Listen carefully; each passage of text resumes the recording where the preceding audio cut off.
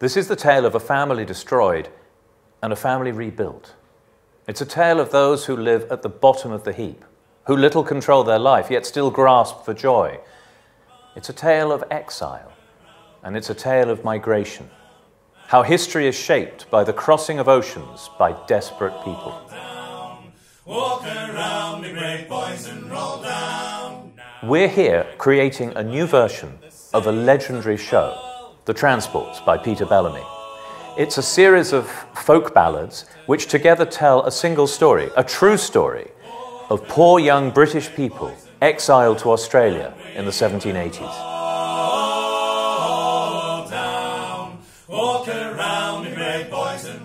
I'm particularly excited about this production of The Transports because of the way we're sort of reinventing it for a modern audience and to tie in and resonate with contemporary concerns, particularly about migration.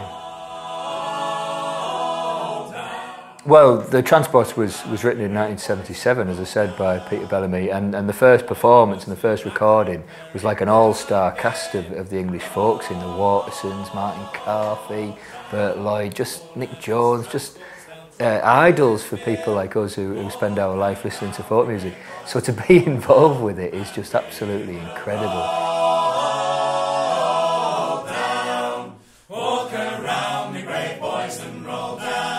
I think for Bellamy to have used the language, this democratic, expressive language of traditional music and song, to tell and carry these pieces of working class history, these people's stories, is tremendously significant. I think it's one of the reasons that it's lasted so long, this repertoire.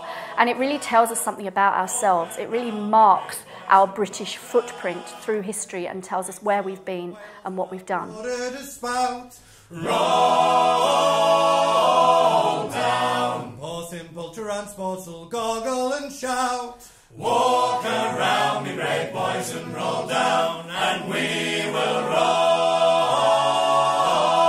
down. I've been working with The Transports on and off for a few years. I did a production about 4 years ago, and one of the things that's always struck me is that the production as it was is open to reinterpretation, that it can be added to without detracting from the original values of The Transports. So for this production we've added narration, spoken narration rather than sung narration, which has enabled Matthew, the writer, to flesh out the story, to put it in both a historical and a contemporary context. There's an incredible true story behind The Transports, and I wanted the opportunity to bring out that story fully.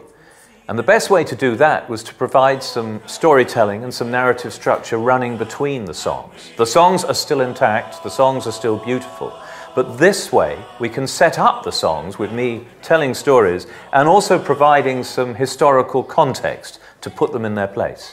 I think for Bellamy to have set these working class histories, which is what they are, these stories of real people, to the sort of beautifully expressive, democratic language that is traditional song and music.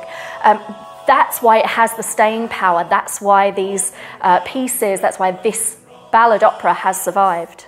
We've also set up a project called Parallel Lives. For each venue in each town that we visit on this tour, we've gathered stories of people, migrants who left Britain 2 centuries ago, and we're setting them alongside stories of migrants and refugees who've come to live in the same town in the last few years.